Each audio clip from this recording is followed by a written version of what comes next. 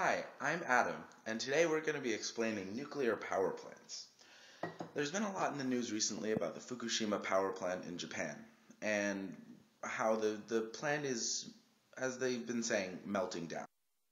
Melting down. Melting down! But the question is, what is a meltdown? What causes a nuclear power plant to melt down? So here, let's take a look. This is my stove. The stove is currently hot. Very, very, very hot. Imagine that this stove is nuclear fuel. This is something like plutonium or thorium. Like my stove, in a nuclear power plant, this heat is to boil water, or to turn water into super hot steam, like so.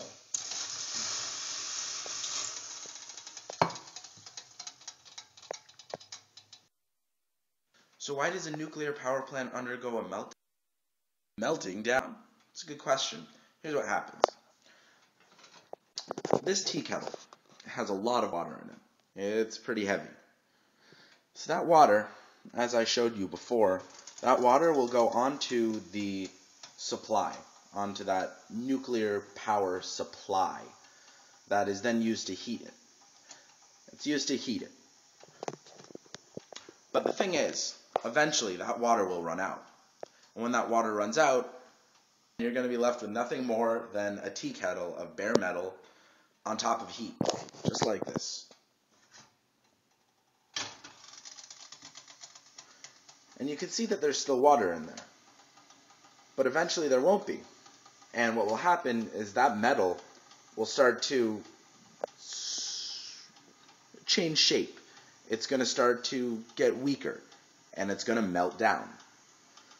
And when that happens, here it's not a big deal.